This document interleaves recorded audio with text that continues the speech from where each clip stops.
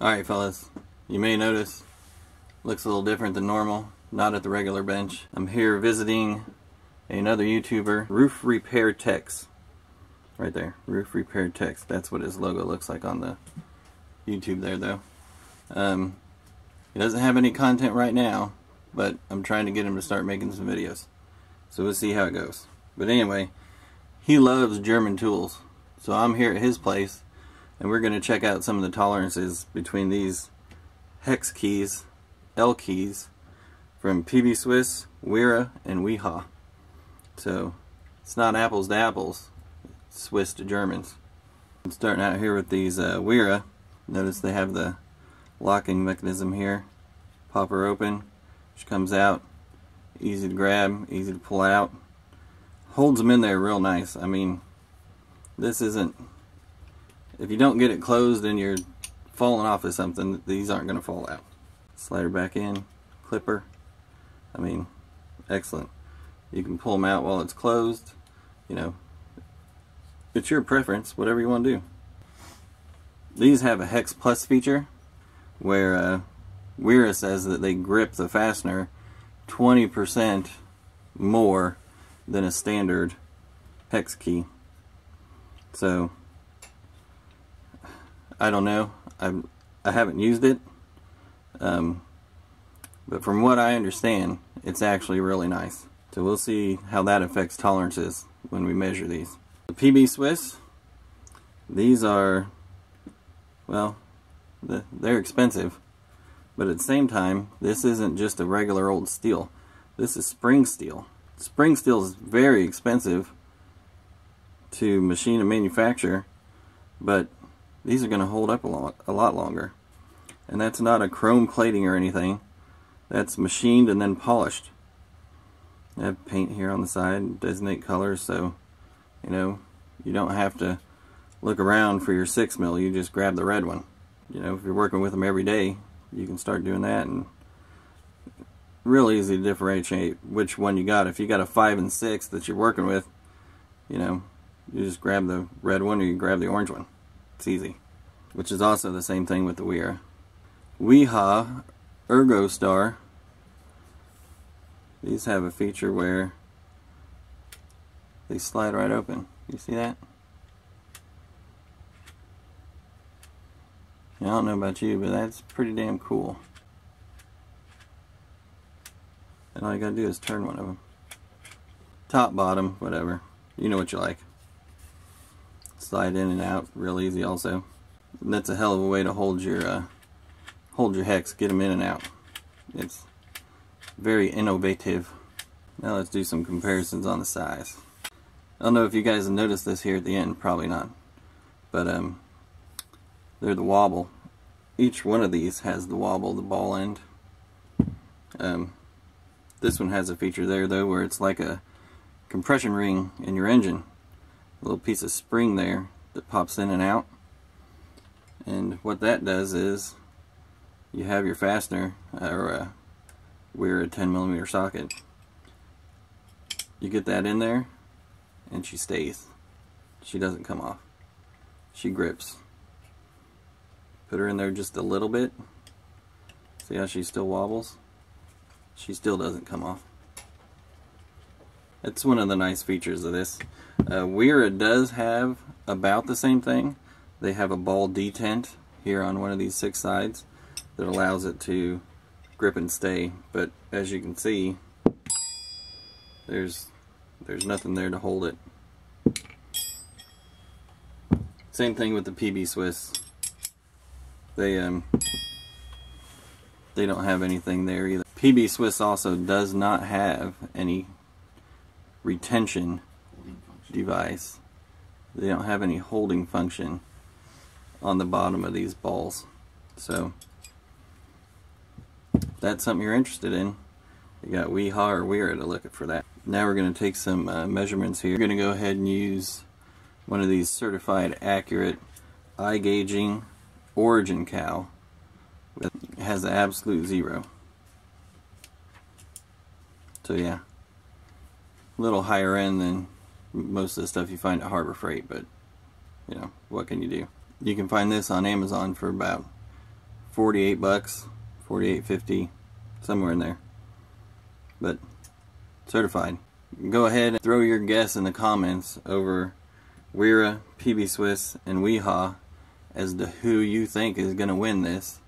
I don't know anything. You're going to see my first time measurements and we'll go from there. But I don't know anything about German tools, so I don't know which one of these is the best. I know that PB Swiss says that they are accurate up to under a human hair, which is 4 to 6 thousandths. So we'll see. I mean, you'll see too. Here on this Wera, we're getting 9.92 on a 10 millimeter L key. Here on this PB Swiss, got 9.95. So as you can see, that is within a human hair, right in the middle. Now the Wiha, 9.97. We were talking about how the Wiha have this compression ring or spring here at the end for a holding function, and Wera has it as well. Wera's set is $10 higher than the set we have here for that function. So when it all comes down to it, the Wiha is actually less expensive with a retention spring at the end versus the Wera. So, fun fact. Now let's do the 6. See what they come out. Got 5.94 there. The PB comes in at 5.96. And the Wiha comes in at 5.97. Alright, so now where it really matters, the little bitty guys. Bigger you can have a little slot, but little guys, you can't have any. There's the Wera, 1.96. There's the PB, 1.96. And now the Wiha, 1.96. So across the board on the small ones, everybody's batting 1,000. Get up here a little bit more and your Wiha's a little better. You get up a little bit higher, your 10 millimeter, Wiha's even better than the other. Yeah, who'd have thought? The cheapest one, spring on these. If you get the Wera with the ball detent to hold everything tight, they're more expensive than these Wiha. Sometimes you can't tell the quality of a tool by the price you're paying, and that's just so cool right there too. Look at that. So now let's do the ASE, or SAE, standard. The good stuff.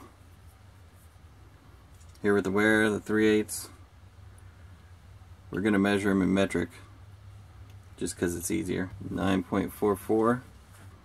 The Wiha, you're getting 9.49. Wera 1/4 inch, comes in at 6.26. Wiha 1/4 inch, 6.30. Wera 1/8 inch, 3.14. Wiha 1/4 inch, 3.15. So when you look at these results here, you notice that Wera is quite a bit sloppier, not only on their SAE, their standard, but also their metric. And the way I was measuring this is I was going across the highest points. You see in there, these are dished, concave.